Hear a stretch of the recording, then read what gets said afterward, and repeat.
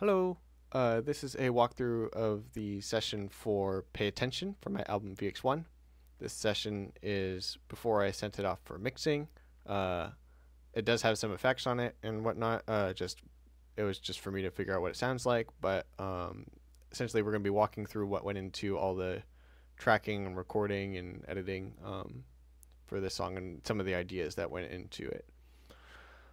So as with a lot of the other songs, we've kind of got these kind of groups of percussion and our bass, and then essentially with this one it's really easy because I was trying to imitate more of a electronic feeling thing. So a lot of there's not very much going on in the pads in terms of extra sounds or whatnot. It's a fairly simple sound or song, and a lot of it's like fairly loopy. It's also easier because I'm using a drum machine only on this track for that same reason. I wanted to sound a little bit more electronic, and if you've seen some of the other songs, you'll know that this is kind of a drum machine of just the sounds that I can make. So it is kind of like a vocal percussion drum set. And the reason why I usually use one of these is that each of these sounds is kind of a stereo track. Well, pretty much all these sounds are like a stereo track of a really clean sound that I've made, both hard pan to the left and right. So you can kind of and it's kind of the best sound I can make. And the idea with this one is that I only used a drum machine and I didn't do a spit take of just like beatboxing throughout the whole song, because I wanted this to feel a little bit more electronic and very clean. So you'll hear that in the percussion throughout the whole song, and it's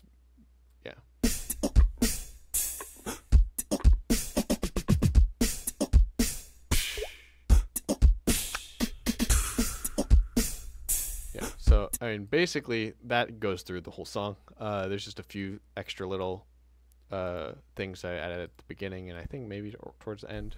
Nope, just the beginning. And it's just like little one-offs like that. And then this tick is kind of based off of the it's kind of that sound I kind of made based off of the kitchen clock in the house I was in growing up. Kind of, it reminds me of I don't know, there's a lot of times where I was just sitting at the table working on something and I'd hear that clock all the time, so I wanted to imitate the sound of that clock. So that's what this 1 second tick is. I wanted to kind of remember that spot where I was in, where I hear the clock over there and I'm just working on something or whatever. The bass is pretty straightforward, loops through the whole thing. And a lot of times I got my pitch down bass and my I can hear there's a lot of pitching artifacts in here too. You can hear it. Or it's just because I couldn't reach the low notes, so I kind of just cheated a little bit.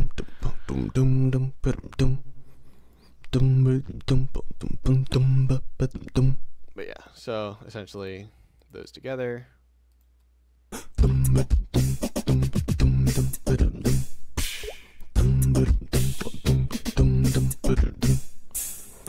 And basically it's just that and the one pad that goes through the whole song, and that's basically the texture that is playing throughout the whole thing. Of course, you can see this pad. Essentially, the two main things that we've got on that is some panning and this gate.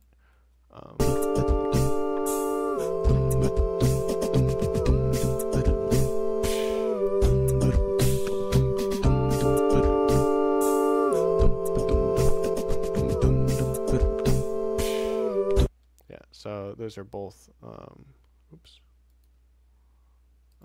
automated.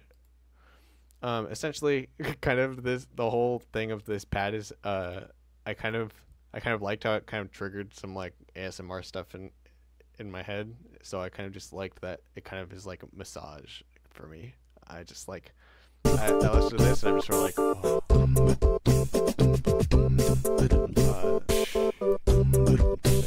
you just listen to the pad by itself. Like that transition between the left and the right kind of gets me. So I just liked that feel of that texture. And then really like that pad, that bass, and that percussion go through the whole song. That's basically the entire song.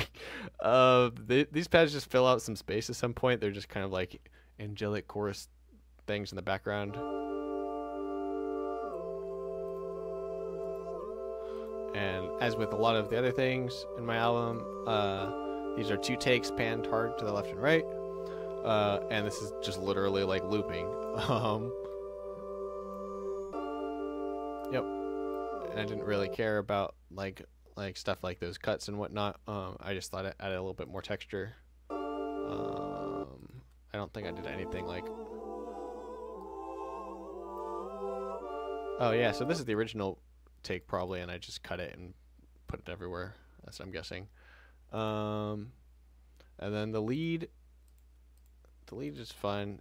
This is one of those leads where it's just like I wanted it to be very, very quiet. I basically whispered this into the mic like the entire time I was doing it. Pay attention to me. Pay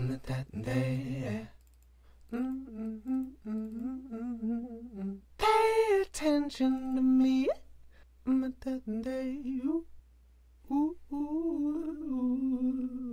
Pay attention to me.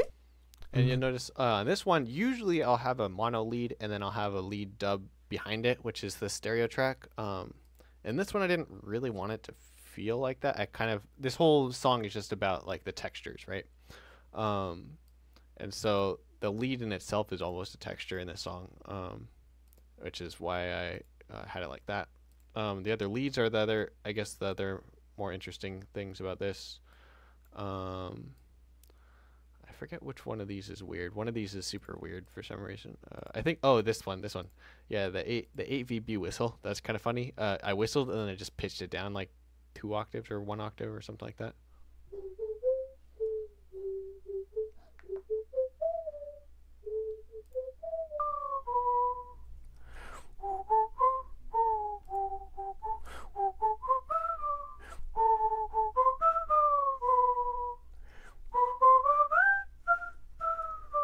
So I thought that made a very interesting texture.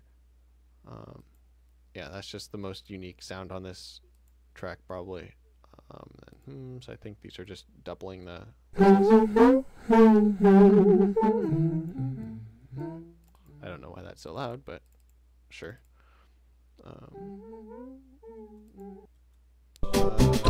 And then yeah, that is just something. Oh, I probably have a. Stuff on the master bus. That's why it's so loud. Okay, yeah. And then it's just a breath. That's basically the whole song. There's not much going on in this song. Printed Drum Machine is just the tracks that came out from that drum machine track. So this is just printed out. Yeah, that was just for exporting purposes. But that is the whole song. So I hope that you got something out of this video, and I hope that you watch some of the other song walkthroughs as well. So thank you.